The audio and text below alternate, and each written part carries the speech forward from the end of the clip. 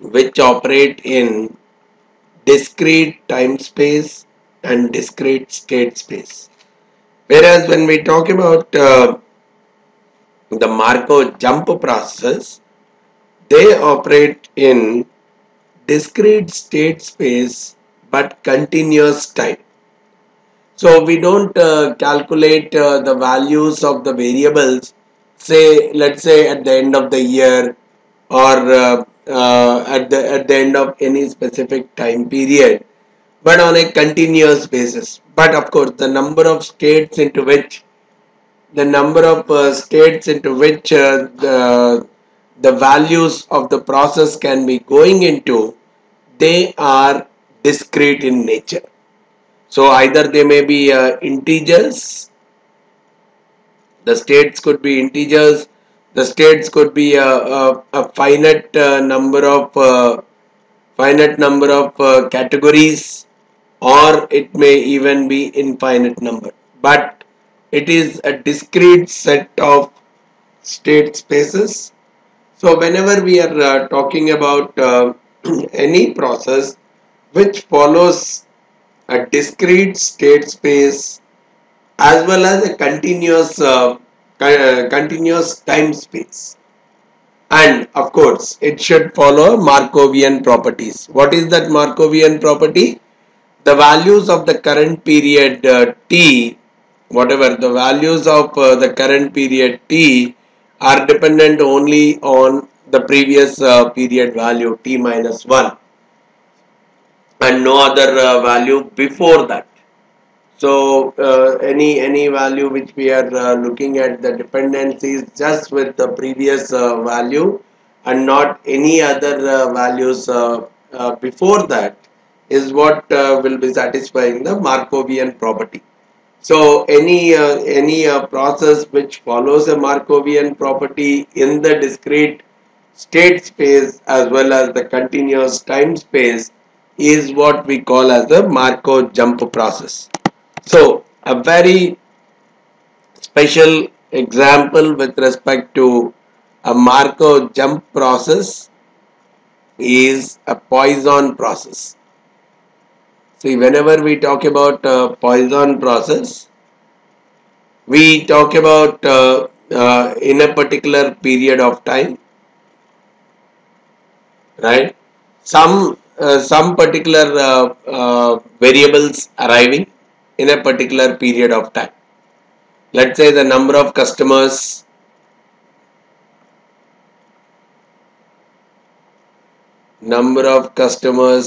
arriving in a day. It may follow a Poisson process. Now, what could be the state space when I am looking at number of customers? Initially, it may be 0, but after that, it may go to 1, it may go to 2, it may go to 3, so on, it may go to 100, let's say.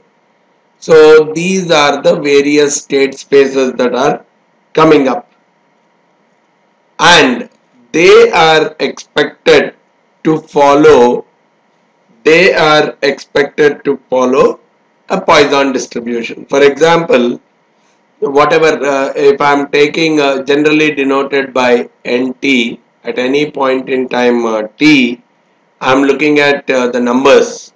This is following a Poisson distribution. If I say with rate lambda, if I am saying that this is following, if the number of arrival of the number of customers is following a Poisson process with the rate lambda, then it means when I am typically looking at a particular, see, lambda could be per hour or something, and t could be in number of hours, right? Probably if I say lambda per hour and this t is t hours, then what we are saying is if nt will follow a Poisson distribution with lambda t as the parameter. So what does that mean? The probability for anything will become probability of x equal to x for this kind of lambda t will become e power minus lambda t into lambda t power whatever x divided by x factorial. The probability of some x equal to x will become this, because now the NT is expected to follow a Poisson distribution. So probably in the same example, if the question is like, okay, the customers arrive at the rate of 3 per hour, and we are talking about a Poisson process. So within, let's say within 6 hours, right, if I am saying the lambda is 3 per hour, and I am saying NT is like within 6 hours, what could be the probability that I get more than 20 customers, something of that sort. So when I am taking N6 directly, I can start working out as a Poisson distribution with 18 as the parameter here, lambda, and from there I can use, okay, probability of x greater than 20. So it should be 21, 22, 23, so on. So, or I should find out what is the probability of x less than or equal to 20, and then subtract all that summation from 1. So here what we are talking of is the increment. Now N6 is the number of customers that are arriving at time 6. But when I am looking at a slight, okay, N T plus H. So the time that a little bit of additional time, this time difference, if I am talking about which is nothing but the increment, okay, the number of customers arriving at time NT, and this NT plus H is number of customers arriving at time T plus H. The probability of this is equal to 1. So see what this, given whatever is the filtration at time t, this is lambda h. What does that mean? See, it is like the number of customers are arriving at the rate of lambda, let's say per period, lambda per period. If I am talking about h periods, it's like h lambda per period, right? Or h lambda is the probability of arriving during this h period.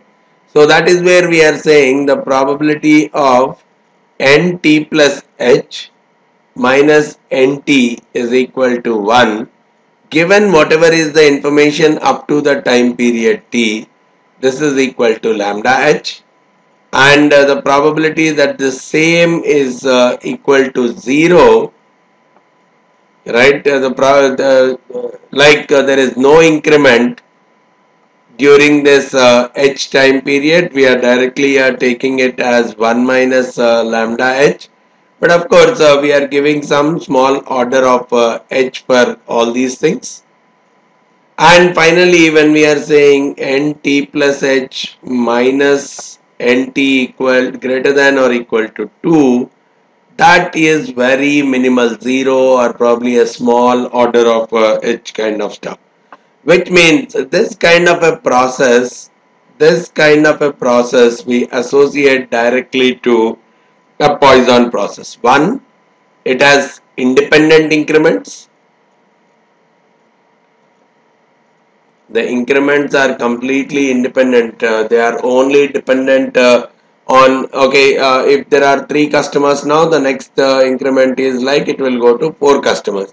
But the time that it takes, it follows a Poisson process, but it is an independent increment and it is a stationary also. So which means it is